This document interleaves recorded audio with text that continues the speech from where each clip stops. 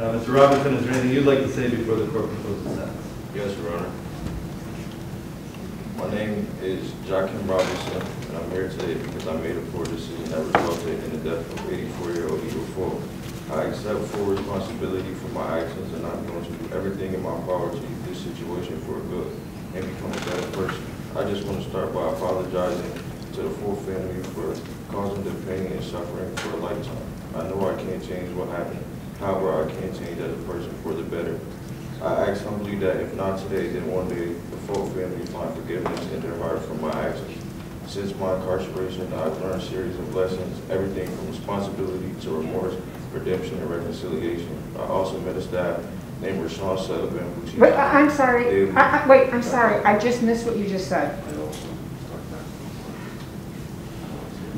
I also met a staff named Rashawn Sullivan, who teaches me daily on living life twice and second chance. His program at Hilbert was a blessing to me, and I've decided to dedicate myself to educating myself so I can be prepared to one day help other juveniles so that they don't make the same bad decisions I once made. I want to show them that even though you may have done wrong, you still can recover from it, and it is never too late to change. I also want to apologize to my mother and my family for putting them through these troubling times, and I promise to use this experience to learn and heal from. Today is a sad day and difficult time for all of us, so once again I apologize to the full family for causing y'all this nightmare. I just hope that one day y'all can forgive me because I'm learning how to forgive myself. As I look at the men in the mirror, I understand that there are consequences for my actions, and today I accept mine. I pray that I learn from this tragedy. Thank you for your time and the opportunity to speak. I would note that throughout the course of this, I've also learned about Mr. Robinson. I've learned that he does have a family who cares about him. I've learned that he has a mother who, from my review of all these records, did everything that a person could possibly do to help her son.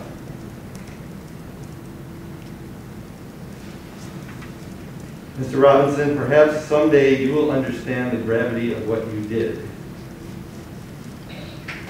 You get to live your life. Someday you will be released. You're a young man with your whole life ahead of you, and you will get to live your life. And I hope that someday you understand the gravity of what you've done, and I sincerely hope that you will put that to good use. However, Eva Fuld,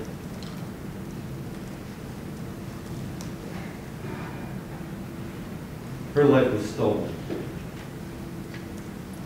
It was also stolen from everyone who knew her and loved her and respected her. And it was stolen in the most brutal, horrific, savage way that anyone could ever imagine.